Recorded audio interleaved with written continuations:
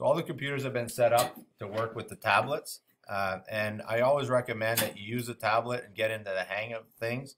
And one of the things you want to do is place the tablet right in front of the computer. So you're not drawing on the side, you're sitting square, and so one of the things in this tutorial, what you're doing is you're going to try to trace a photo.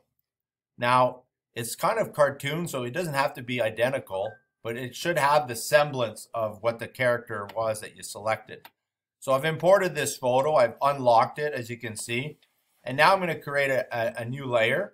But before I create a layer, I'm going to lower the opacity on this so that I don't get it confused with my actual drawing. Now what I'm going to do is create the new layer, and then you see how I have currently red as the color.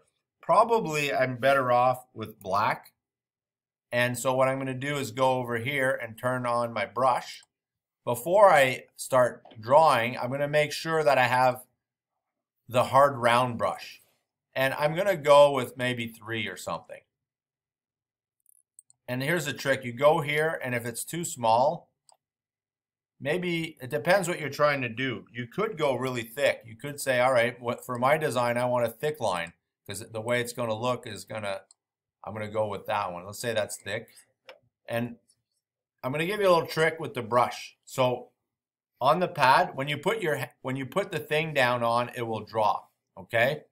And so I'm moving it, and now I'm not touching the thing. So yeah, it's way too thick. So I'm going to just go Command Z, and I'm going to use the bracket tool. If you remember the bracket, look, open bracket, close bracket. You guys probably know this. Some of you are new, so you don't. So right now I'm drawing on a floppy thing. So now there's a really important thing I didn't show you last year that you should have set up. So unless you're a really good drawing, but even if you are, I'm going to tell you to have it at about 60 or 70, or even 80 if you're having a hard time. So what this does is it fixes for your hand that shakes.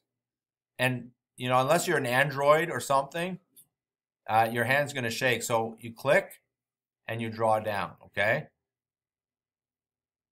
And and now what I'm going to do is I'm going to stop at the elbow and I take the pen off, because if I screw up, let's pretend I go here and I screw up, well, I can just go Command Z and I don't start over, right?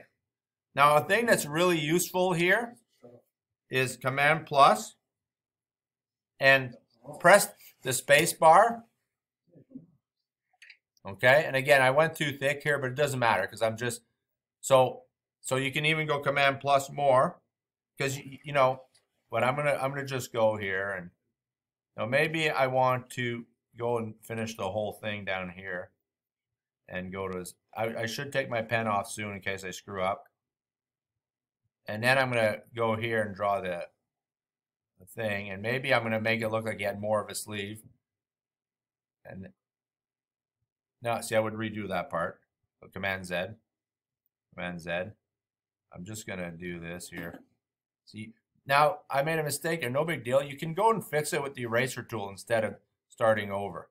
All right? Why is it not working, the eraser tool? Probably because I need to pick this on white. Something else is going on. Probably some default that I changed. So let's just keep going. I'll go back to the brush. The hotkey is B, by the way. Now, hands are treacherous, so stop at the hand. Let's pretend I'm happy with that. My line is way too thick. It's just terrible. Like, you don't want to make him look like he has cartoon hands. Like, it's going to look terrible. So I'm just going to go quick just for the sake of the tutorial. So, like, I would not have gone with that thick. But you see, my hand's shaking like crazy, but it's pretty good. Now, I want to kind of talk about something else. Let's pretend I was done him. Of course, I'm not. I know that. But the other thing, you could leave him line art. But if you recall from last year, I'm going to just show you a couple of things. The paint bucket tool. And maybe you want to have some like flesh tones. And, you know, if you go under swatches, I believe there's flesh tones. And I'm trying to remember. Import swatches. No. It's in Illustrator. So what you can do is go here and then go down here.